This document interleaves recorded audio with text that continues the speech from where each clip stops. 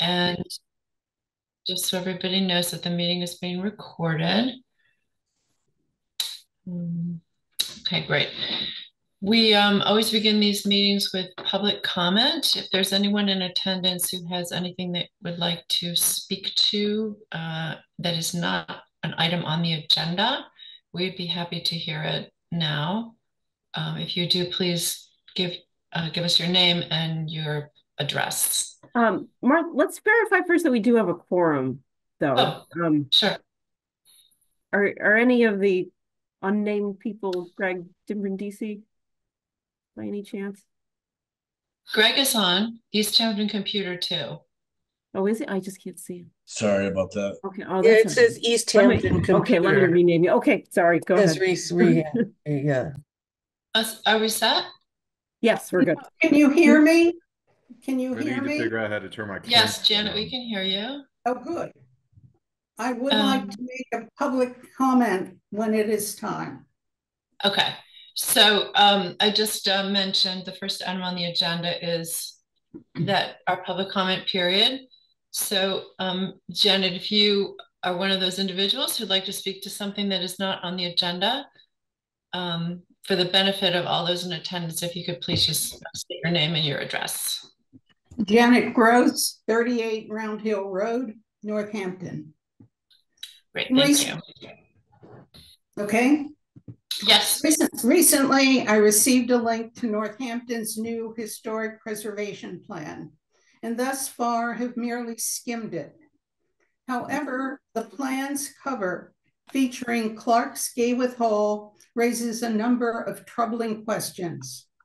Why, for example, are the City and Historical Commission advertising the Clark School? Do you really believe Clark conveys the city's rich heritage and character? Surely many of you read the articles that appeared in the Gazette in early January of 2019. For over a century, Clark students were intellectually, emotionally, and physically abused. And no wonder, oralism, a now discredited pedagogy to teach the deaf to speak and read lips while forbidding the use of sign, and championed by Alexander Graham Bell, reigns supreme. Additionally, Bell was a eugenicist whose influential memoir upon the formation of a deaf variety of the human race appeared in 1884, and along with oralism quickly came to dominate both the Clark School and deaf education throughout the nation. In further deference to Bell, Clark made an effort to keep boys and girls separate during free time. Skinner Hall and Shop for boys, Coolidge for home economics and girls. Clark likewise followed Bell's advice and after his death established the Clarence W. Barron Research Department, financed by the fundraising of both Barron, then president of Dow Jones and Company, and Calvin Coolidge. Staffed largely by Smith College faculty, the research department remained in existence for more than 20 years. Yes, oralism was a given, and thus the department accomplished little for deaf children. Please note that in 2020, both Stanford and Indiana universities removed the name of their former president, eugenicist David Starr Jordan, from campus buildings. Though somewhat obscured by bushes, Alexander Graham Bell Hall still remains in tall aluminum-colored letters at 45 Round Hill Road.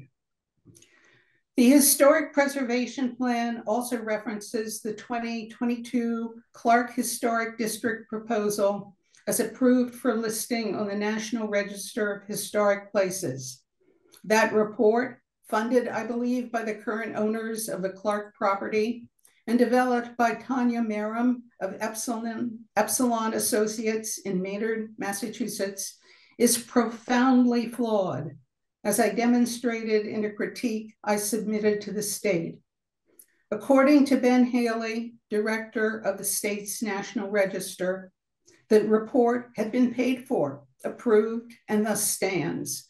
which certainly makes one wonder if anyone bothers reading official documents. And finally, there is the Clark campus this decade, owned since 2013 and being developed by an aggressive Springfield gang. Despite all the city and historical commission have done to fulfill the developer's wishes, to include historic restoration tax credits, withdrawal of an ordinance for a once required buffer between a business and residences, approval of pickleball courts. Please note that from September 3rd through 6th, employees at check writers played pickleball on those courts that lack any noise remediation from dawn to dusk in recognition of National Payroll Employees Week. Plus, there are now two tall signs that all but say, "Keep out," and the daily roar of gas-driven mowers and blowers. So too, address numbers are yet to be found on either side of the extensive property. Vehicles, to include large FedEx and UPS trucks, now wander aimlessly up and down 20-foot wide Round Hill Road, and too often search private drives in hopes of finding a specific locale. But aimless wandering and faulty deliveries aside, what happens when there's a fire? Fortunately, Captain Patrick Davis of the fire department says he's working on it. We await the outcome. And yes, there have been several fires at Clark throughout its history, though the most spectacular on a summer night in 2016, when neighbors gathered at Gayworth Hall, gaping at the conflagration before them, as it dramatically reduced some of Northampton's most significant buildings to rubble. Properties that once housed the Round Hill School for Boys and the Round Hill Water Cure and Hotel. And now today, 45 Round Hill Road, AKA Bell Hall, is up for sale. Does the Historical Commission know this? A large brick building plus over 2 acres of land and priced at a mere $2.1 million. I'll spare you my conjecture regarding its future and certainly hope the Historical Commission will prove me wrong. Gayworth Hall, meanwhile, as featured idyllically on the cover of the Historic Preservation Plan, can hardly be viewed as an architectural or historical gem, nor does it convey the city's rich heritage and character. Rather, it is a symbol of the devastation perpetuated by the Clark School for over a century, and that unfortunately still lingers to this day. Thank you.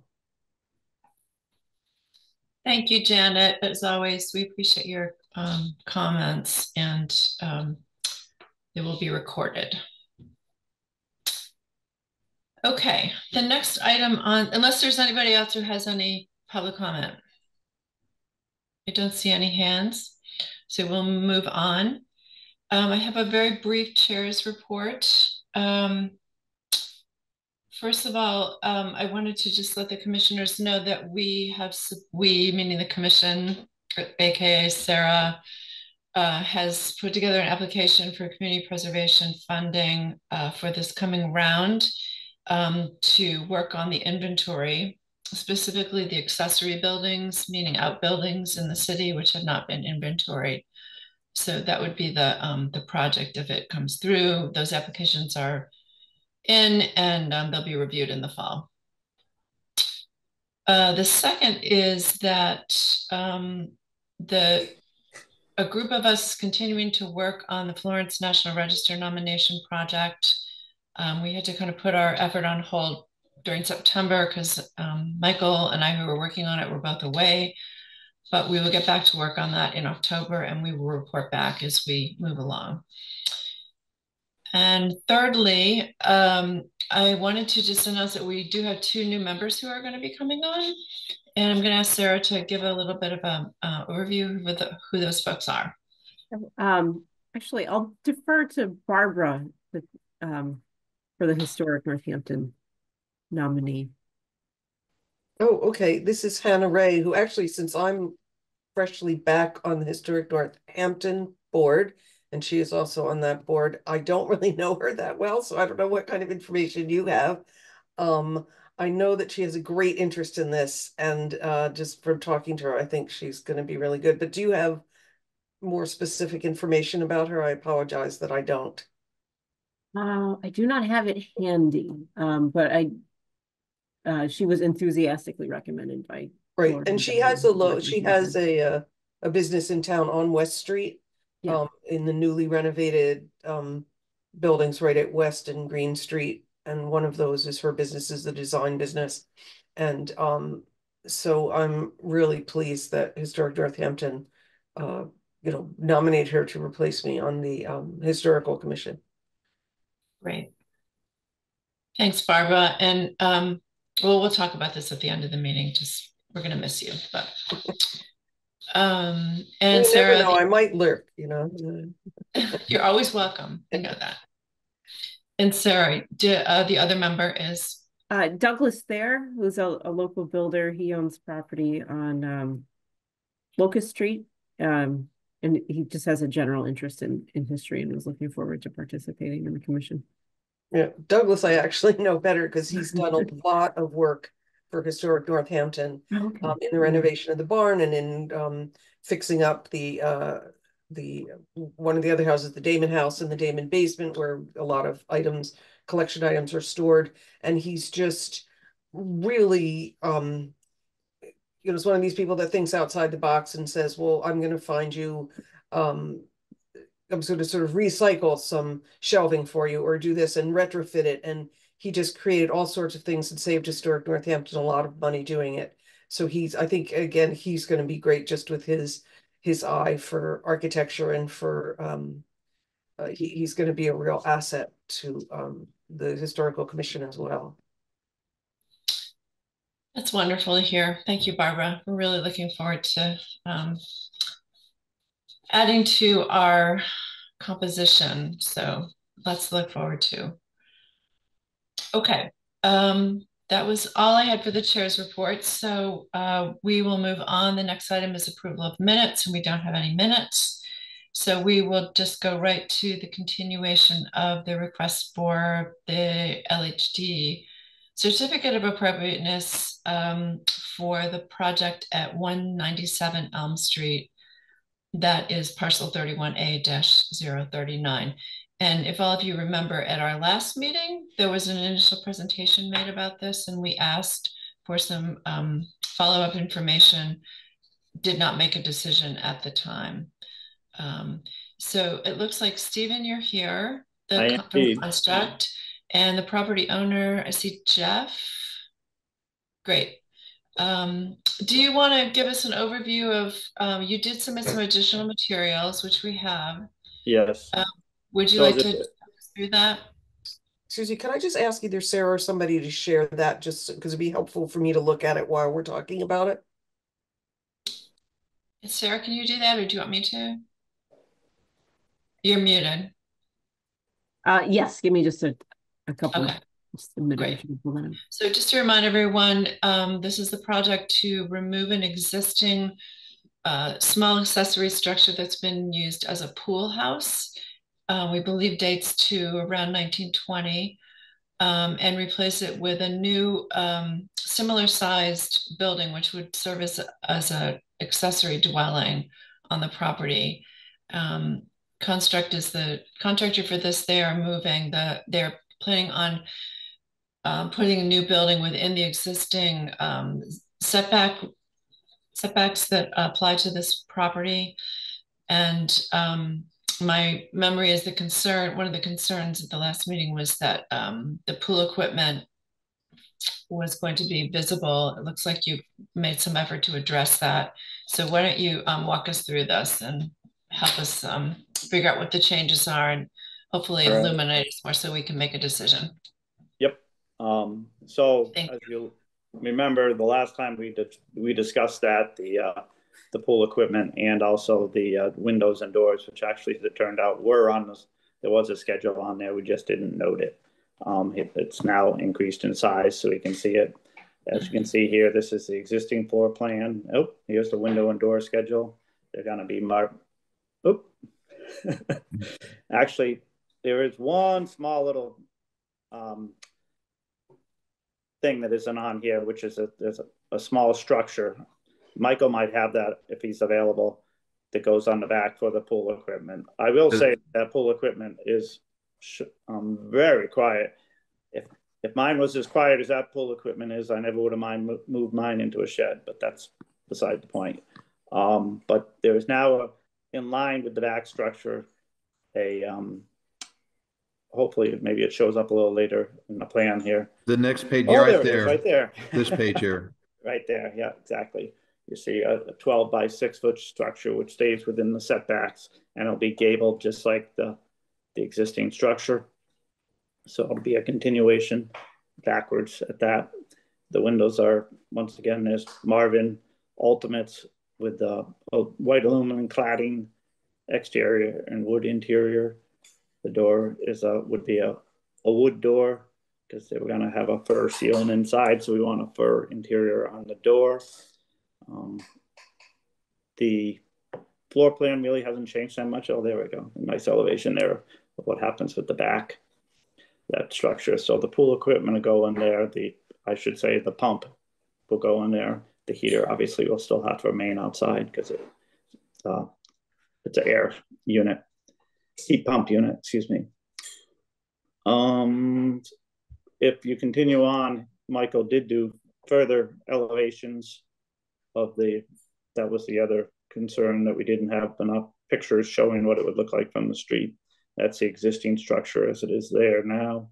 And he did some renditions on one of the, yeah, there we go. So, and I don't have the capability of making those bigger, but I know Michael can if you really want to see them. These just need to be zoomed in. If we can zoom in and out on this image. Okay. So the first one in the upper left is obviously standing in the pool yard itself. That's the completed structure. If you go to the next one, you can see that's where it will be moved to. And the third one is I'm going, of course, across the top to the right, is how it sits on the property with the fence. And obviously the other one is from high above King Street, number 4. Number 5 is to the neighbors to the right. The neighbors on the walls, I think it is, on Crescent Street. Number 6 is farther down that property line. Number 7 there is in the pool. Interesting view. Standing inside the yard here. And the third row here, the one that's from the neighbors, but that fence actually is a little taller than that. It's been determined that fence is 5 feet now. Actually, that's a 4-foot fence drawn.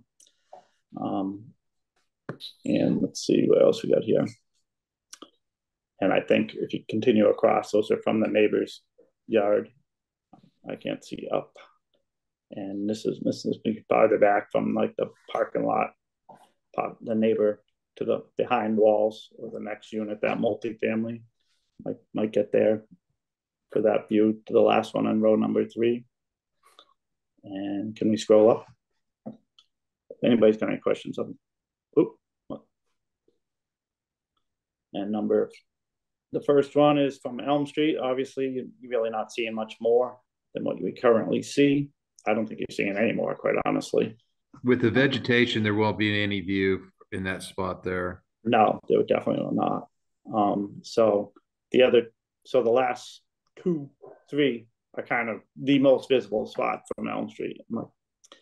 So it really isn't that any more visible than what it was, to be honest with you. Other than the only difference is that slight extension for the porch. The building itself, the main structure, is identical in size to what was there.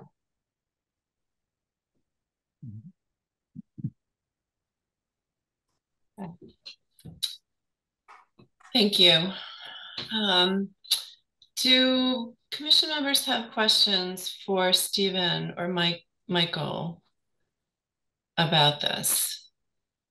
And If not, I just want to remind everyone what we're considering here according to our design standards.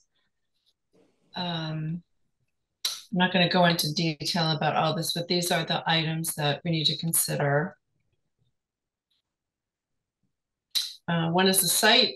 Is this structure going to be compatible with the character of the site? The scale, is the scale of the building meld with or complementary to existing buildings? The massing, proportion, height, shape of the roof, window patterns. Again, are those compatible with the character of the district and the other structures on the property? Materials, which I think Stephen has been clear about. Architectural character and details. And so those are the things we should be thinking about. I think one of the challenges, I guess I'll just state this up front and others can weigh in. And I think one of the challenges of this is that it's not so much what's being proposed for the site as a replacement. I think it's the loss of the building itself. And that's something that we have a responsibility to keep an eye out for and take care of. So one of the things that I think would be good is if there was any consideration given to could the structure be relocated? Well, actually, yes. And it turns out Michael, my designer, we're going to disassemble it and he's going to use it as part of his expansion at his house. Unfortunately, that's in Vermont. It's not in town, but it is. Wow. It is get reused. So, disassembling it will be at a larger cost to the customer as opposed to just crushing it and throwing it in the dumpster. But that is the plan. Okay. Well, that's a reasonable response. What do other commissioner members think about this? Well, I went by the site today, and as I was looking at the structure from the outside, I thought I thought to myself, well, it's kind of a sweet looking affair. It's quirky, but it would be nice to find it a home. So I'm delighted to hear that that's the case because that's really my only reservation. I think the drawings that we've seen are very responsive to the questions we raised, and I'm pretty comfortable with where things stand otherwise. So it sounds like a lot of good things have happened. Great. Greg? I've got nothing to add. Okay, so don't disagree or agree? Okay. How about you, Barbara? Well, I agree with what Michael said, and I'm, again, it makes me, halfway happy to know that the building's going to exist somewhere, even if it's not in town. But I noticed that Marissa is here at the meeting, and I know she had some things to say. I'm hoping that we'll ask her if she has something to say about the additional structure at the back to hide and contain part of the pool stuff. Yeah, definitely. That was next on the docket. So if there are no other comments from the commissioners, anyone from the public who's in attendance who'd like to comment, we'd be happy to hear your thoughts. And that includes you, Marissa. Marissa was a commission member a long time ago. But she's not speaking up. So, okay. Anybody else? Well, if there are no other comments, can you hear me? Marissa, are you speaking up? Yeah, don't think I didn't. I was muted. I didn't know. I thought I couldn't figure it out there. No, I'm very happy to see that the application now is a full application in detail, which is, what I know the commission looks for. So thank you for that. And I'm interested to see what, I know my other neighbor, I don't know if she's here, was more concerned with the equipment in the back. So whatever you say about that will be interesting to see. I just want to add for further any kind of application to the district as a builder. It's not just Elm Street in this case.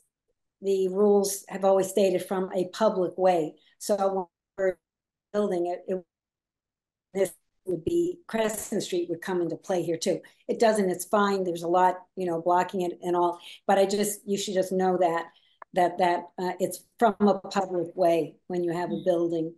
And I know you keep saying it's not visible. I agree with that, but I just want to say, you keep saying it's not, you only see this small, maybe you see it in your elevation. It's barely visible from Elm Street, but that's not really true. If you stand on Elm Street, I pass it all the time. You stare directly, you can look wide open space at that building that you're going to remove. So I'm not quite sure why you say it's not visible from Elm Street. You can look right straight through the yard and see it. And that's all, but I hope that, I'm sure it'll be fine, and I like my neighbors, and I hope that this works out for them, but I'm glad to see a good application. So that's all. Thank you. Thanks, Marissa. So I would like to correct one thing. I don't believe I said it was not visible from Main Street. I believe what I said was the view, from Elm Street, excuse me. I believe what I said was the view is not going to change dramatically from the current view. Okay, maybe it was last time it seemed that was. Okay, that's fine. Thank you. I did circle the neighborhood on all the cross streets to make sure it is not visible from any other street, because that is something Sarah had expressed a concern with. Okay. Yeah, and just so to clarify too, because it's in the district, we have to assume that there's a possibility that if there are fences or signs or other accessory structures or any kind of planting, those could go away. And so we need to review this, assuming that it's visible, basically. But we did, so we're good. Okay, if there's no other comment, I would entertain a motion to award a certificate of appropriateness for the project. Would anyone like to make that motion? I will make that motion. Okay, Greg, second? I'll second. Okay. Either one, take either one of it. All right. No other comment? Then, sir, we should vote. Great. So roll call vote on certificate of appropriateness. Michael? Yes. Barbara? Yes. Greg? Yes. And Martha? Yes. Unanimous. Thank you. Thank you, Stephen and Jeff and Michael also for being so responsive to our comments from the last meeting. It was very helpful. This additional work was important, and I understand. A good result. Okay. Thank you very much. Thank you. Thank you. Yep. Bye. Okay, moving along. Our next item on the agenda is a determination of significance pursuant to the demolition ordinance. This is the property at 3 and 5 Clark Avenue, map ID 31D-222. This is the first step in a demolition review, and that is just at this point to determine whether in our opinion, this property is significant. And if we do determine it to be historically significant, then there would be a public hearing to determine the future of it. So all of you received the information, the B form for the property. This is the Julius Phelps house, built in around 1850. And it sits kind of right at the entrance to downtown, which I would consider to be an entrance to downtown, right below the bridge on South Street. Anybody have any comments about it? Or thoughts? Well, it is in a pretty prominent location, and I went to look at it, even though I knew exactly where it was and what it was, but I went to look yesterday just to take a closer look. And I think it's even across from, oh gosh, I can't think of it. The one that's, I can't think of the name of the house. I should. The Clapp Pollard was known as the Clapp Pollard House, and it was the one that's on the corner for a long time. Now it's a private residence. It's right across from it, and unfortunately, a house across from it further down where the convenience store is was a, am I not seeing it? Am I not seeing this correctly? Maybe it's farther down. Anyway, if you look down this to the end and you see a White House, there used to be another White House next to that, which was removed once. And here's the clap pollard is a sort of not Victorian, but like complicated Queen Anne house there with lots of facets and stuff. So I feel as if this, I think when I was looking at the criteria, it was maybe C and D that I felt really made this a significant, historically significant house because of the age. I believe it still has its slate roof, these two chimneys, and being where it is. It's sort of part of the streetscape too, which unfortunately is losing pieces. So I'd hate to see this one. And even if they are replacement windows, they really did, at least I think on the, the upper floors, they're not 6/6 anymore, are they? Now that I'm looking at this picture, I thought yesterday well, maybe I was looking at an earlier picture. I apologize. Anyway, I would say that just for its age, its appearance, and its location, that it is significant. Great. Thanks, Barbara. Greg? I agree with Barbara. It is right in the wheelhouse of the historical commission. In the house, I'm trying to understand, are they looking to level it and rebuild? Are we privy to know that? We can be informed about that, but at this point we can't use that to consider whether we think it's significant or not. It's not part of our purview, but we certainly can have that information. I think, Sarah, it's really up in the air at the moment, right? What they're planning on doing with it. Yeah, it didn't sound like there was a pending demolition. Potentially they were looking to market the property and have some options available. You mean there is no demolition application? So this is a zoning permit application, which is pretty typical of how the commission gets these. A full demolition application has to include asbestos and lead abatement and all sorts of things. Right. So we typically get these through a zoning permit application, which sometimes property owners will use to get the clock ticking. Right. Okay. Michael, you have any thoughts? Well, I agree with Barbara and Greg. I would hate to just pass on this. It seems to me there are so many features of the house that make it intriguing, and its location. And I guess I don't understand. So the idea is that this application, if somebody wanted to sell the place, it would be sold with the commission's approval that it could potentially be demolished. Is that does it make it more saleable? Or like you said, something about expanding options. They're not necessarily applying to do a demolition immediately, so there's no particular plan. Is that am I understanding that? Yeah, and so often when the commission receives applications for demo, it may not be that there's demolition is impending. Property owners are generally aware of the potential 1-year delay requirement and will often factor that into any potential plans.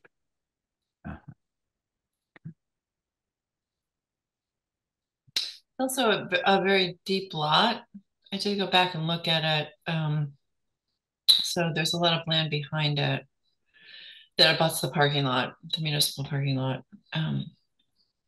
But I agree with all of you. I really think this, it's not only the house, the structure itself, it's context that that row of structures really does convey, a sense of Northampton history. And, you come to it when you're coming up South Street and you arrive and you are sort of told, this is a historic place. These people built these buildings a long time ago and they were intended to be here for a while.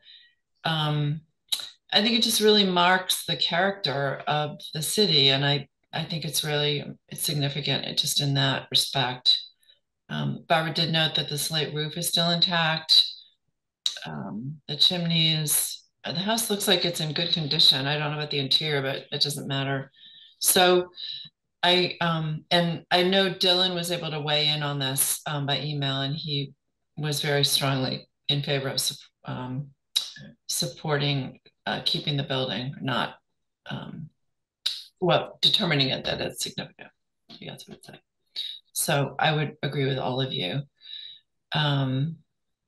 So what that would mean is if we vote to say that it's significant, then they would come back, right, Sarah, in the next meeting, and we would have a discussion about a demolition delay. Correct. Yeah. So we would schedule a public hearing where we would consider additional evidence, including the condition of the building. Yeah. And have a discussion with the applicant. Okay. So if there's no more, does anyone who's attending the meeting, not a commissioner, want to comment on it? And if not, I'll entertain a motion to determine that this is significant. I would move to find, and I'm sorry, it's 3 to 5 Clark Avenue, significant. And I'll second. Either way. Okay. Sarah? All right, roll call vote. Michael? Yes. Barbara? Yes. Greg? Yes. And Martha? Yes. Unanimous. Okay. So we don't have other items on the agenda that are listed. Does anybody have anything else they would like to bring up at this point?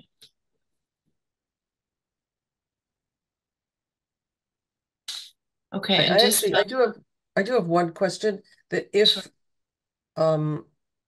Either or both of the new members were appointed before the next meeting, would they, if they watched the recording, would they be allowed to vote or participate in the public hearing and then vote? I mean, if I weren't here at that meeting, if I weren't a member of the commission anymore. On the Clark Avenue item, Barbara? Yeah. So this isn't part of the hearing. The determination of significance can actually be done according to the ordinance, either by a subcommittee, which has been typical, or even by staff. Right, I know. So it doesn't starting from scratch at the. Okay, great. Okay.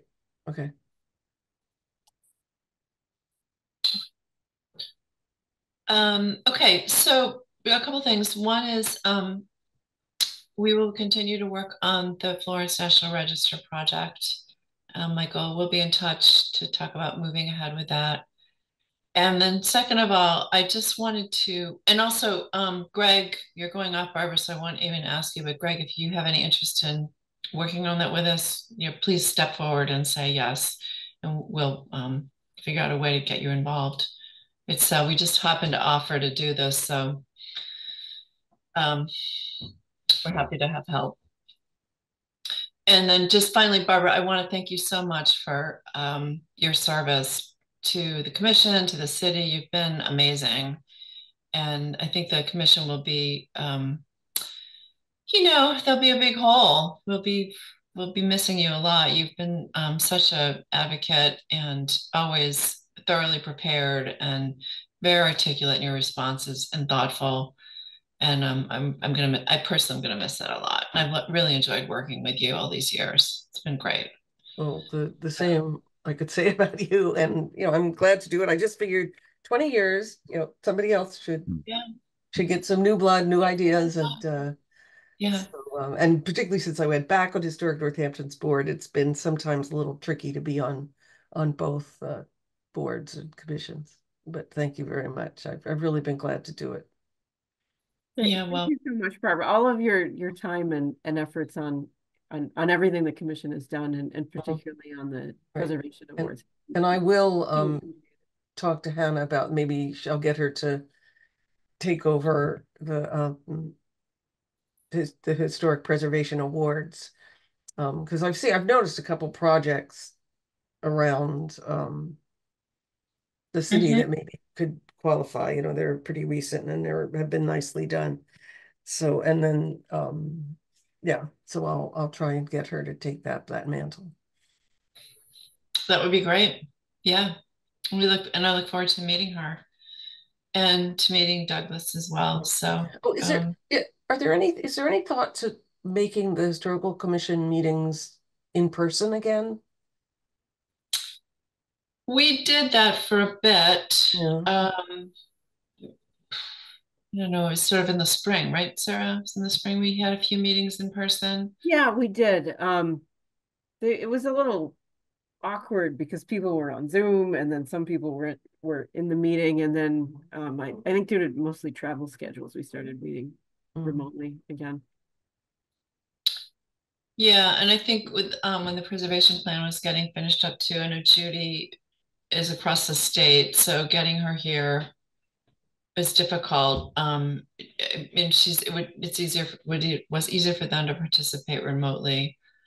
I don't know. I mean, we could certainly talk about it again. I'm not opposed to it. I do a lot of these meetings in the public realm, and I do think that the Zoom approach is it allows a lot more people to participate because they don't have to travel downtown to join in. And it's also great for consultants who are not in Northampton, who are far away and have materials they need to present, which are easy to do virtually on a screen. So I think there's sort of pluses and minuses. I don't know. Michael, Greg, do you have a preference about it?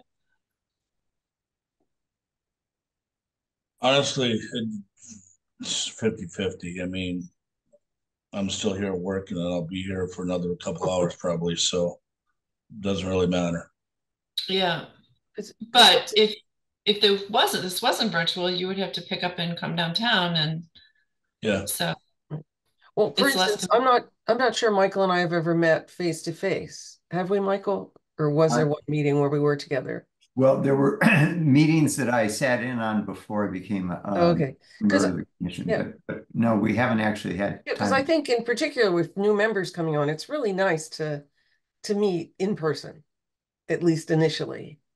Yes, once or twice. You know, if you need to switch to Zoom, but getting around downtown is not going to be fun. What's that with what?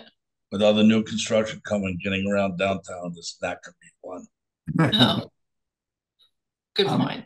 But I agree with you, Barbara. I think maybe we should think strategically about having some meetings in person for the very reason that you mentioned. And given the constraints with open meeting laws and things like that, you know, we have to be careful that the venues where we are assembled are appropriate. So yeah, I think we should think about it from that perspective of coming together as a group, if only occasionally or a few times or whatever, to do a little bit of team building. It's a good point too. So maybe when so do you have any sense that the new members are going to be approved by the time of the end of the month? The city council's busy. They should be. Yeah, they should be by then. Okay. If they haven't been sworn in, they can't participate, but they would still be welcome to come to a meeting and yeah, and Michael did that, as he said. I would encourage them to do that. So maybe you know, once we have them on board, that would be a good time to have a live meeting. Yeah. And yeah, and I think that would, you know, be wise so we can meet each other. It's interesting, Barbara, you say that about never meeting people face to face. I mean, I've done entire, you know, very comprehensive long projects with people in this last 5 years with communities or clients where I never meet the people face to face. And it's the strangest feeling. You know, you're involved in the intimate workings of their municipality or organization or whatever, and you never actually see a physical face. So it's kind of strange, but it's kind of also kind of the world we're in these days. So. Right. But we are all in the same city, so true, very it's true. different. So at least once in a while it'll be nice. Anyway, Yeah, on that note, I have to leave to get ready for my next Zoom. Okay. Okay. Thank you, Barbara. Thank you Okay, so thanks much. a lot. And you'll probably see me next month. You never know. All right. Okay. Alrighty. You well. Bye-bye. Michael, were you going to say something? I was just going to follow up with to reiterate a little bit of what you were saying, which is that Zoom meetings can be very effective ways of bringing in people that otherwise it's difficult for them to participate, and also being able to present materials and get the kind of professional input we need. So it's a balance, but I think if we could pick a meeting that doesn't seem to scream out that it needs to be a Zoom meeting, that would be great. So yeah, Okay. but we'll have to figure that Will that out. be possible, Sarah, do you think, to anticipate that ahead of time?